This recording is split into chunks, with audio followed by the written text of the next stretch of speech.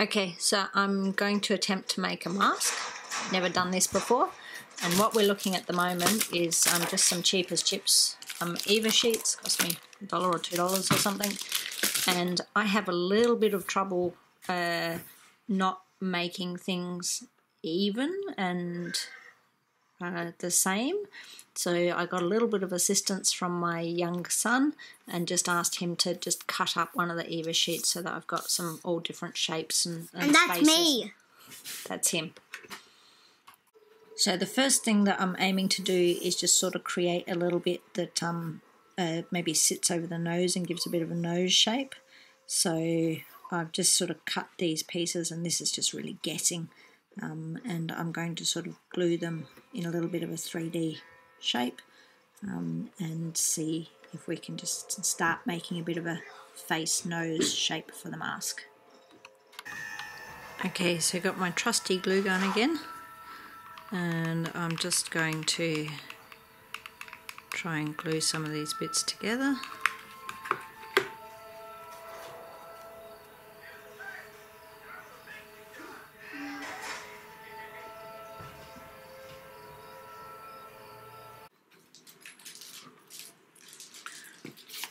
So I'm thinking then to sort of glue some bridge sort of bits that come across the nose onto the cheek. So I'm hoping that it's now going to allow us to sort of keep some shape as we sort of load stuff up onto it. And I plan to cut the eyes out after everything's done, just to make sure that they're in the right place, the right location. Managing okay. It messes with my head just a little bit when things aren't even and don't go side by side, but we're doing all right. And I'm quite happy with the coverage that I've got with that now, so I'm going to leave it at that shape. And you can see we've got a bit of patching and stuff, a little bit of a hole, but not going to stress about that because we'll wait till the eyes are cut out. I've held the mask to my face, and I had my husband just sort of use a texture to kind of poke in some eye spots, and I've cut out the first one, and now I left the more difficult one with the multiple layers till last, because it's great to show how you struggle on camera. It's not even going to get into that, is it?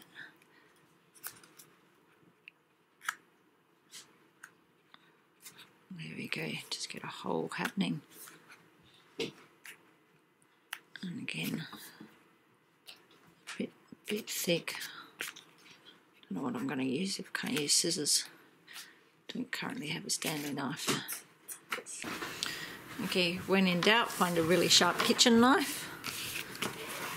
And let's see if this can do any damage. Oh yes, I can feel that cutting through.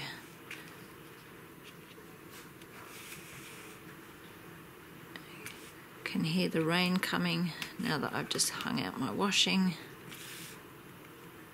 Can't get quite so circular shape with the knife, but might have different eye set. There we go, coming through.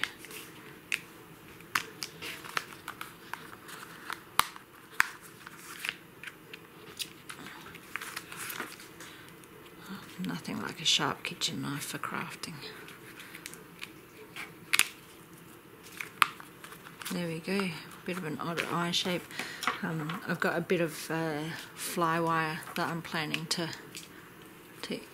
maybe put underneath the eyes or something like that, but that will be after it's all painted. So there we go, done. So here's the mask, and I'm just going to use some plastic primer. I'm assuming that will work. I haven't really done any research, but you know, trial and error is so much more fun. So I'm just going to spray that with some plastic primer and just flip it around the other angle, make sure I get into all the gaps, and then just let that dry for a bit. My neighbour offered me a mass lot of excess paint from boat building, boat painting, and I simply couldn't say no. So it means that I now have a bunch of colours and a bunch of different paints that are all really you know, generally external and house paints and stuff like that. But generally, if I want a colour to do something, I can find something in here. So from my paint stash, I've found a gold. Doesn't look too gold on camera, but it was in a really old tin, about, I don't know, 40 years old or so, and rusted. So I've put it into a new paint tin. Checked to make sure it wasn't a lead paint before using it, but nothing like that, so no issues there. And this I'm hoping to use as my base to give this mask a bit of a metallic look. Okay, so I've waited about 10-15 minutes, meant to wait 20, but the foam really sucks it up the coat, and I'm not wanting to wait because I like to get in and do things. I've learnt two things with paint. One is that you either have to wait the proper time for it to dry, or the other one is that you can actually come, you know, pretty much straight on top after it's wet and just tidy it up a little bit. So I've done a first coat, and I'm just going to go over a second time in the opposite direction, just to cover a bit of this green. Okay, so I've been really patient and let it dry overnight, and I'm pretty confident it's dry because even the sort of bits like that, when I touch them, there's no sticky, there's no wetness inside. So now I'm going to get a pot of brown paint, Mission Brown, fantastic colour. So again, this comes from my paint haul, and I'm just going to use a little bit of that. So I've seen this technique, but I've never actually done it before. So plastic bag, and like that, pull it off more, and let's see how this goes. So I didn't end up putting any extra paint on this side. I've just sort of used the wetness and brought it over, and I kind of like how this side's looking better, so I'm going to try and remove some of this paint and just sort of, maybe, I don't know, I work well with even. Let's see how it goes. The mask is almost dry, just a very little bit tacky, but I'm impatient. So I'm going to try and add a little bit of copper now. I'm again just using things that I've got, so this is a little bit of copper ink, and I'm just going to dab it on. So I've got a dry, clean paintbrush, and just going like that. So it's hardly coming up at all, but that's kind of what I want, because I want it just to look like it's part of the metal.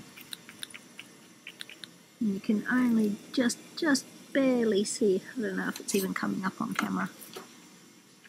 That's how I'm going to go with it. I was thinking to spray it with some rust guard, because I've had previous experiences where paint has got wet and dripped everywhere. But and most of this is house paint, so generally I wouldn't have to worry for that. But the bronzy sort of ink that I added to it is just standard ink, so I am going to give it a spray just to make sure that it's okay. So just the coat's dry and we've got lots of shine on it now, and now I sort of, you know, need some embellishments, some things added. So I've got this bit of fly wire that I'm going to put over that eye, like that. And I've got this watch that I've picked up in an op shop and just taken the back and the mechanism and stuff out. And I'm thinking maybe to sort of have that going across like that or something. I've also got these brads or paper studs that are little hearts. Just using the resources that I have on hand so that I don't have to go out and buy more stuff.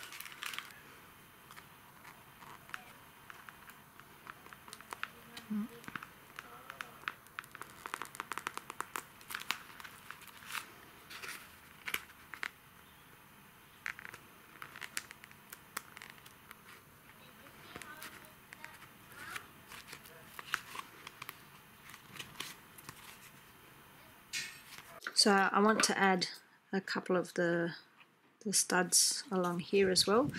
The top one was easy because there was already a hole, but the studs aren't strong enough to actually go through the band of the watch, so I just have to pierce that a little bit to make a hole.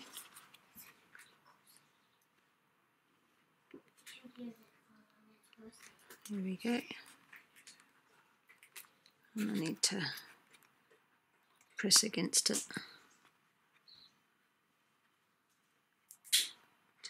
Foam is pretty thick behind it, so I need to push it to get a bit. And the last step that I'm going to do is I've just got some black ribbon that's going to be used to tie the mask on, and so I'm just going to glue that,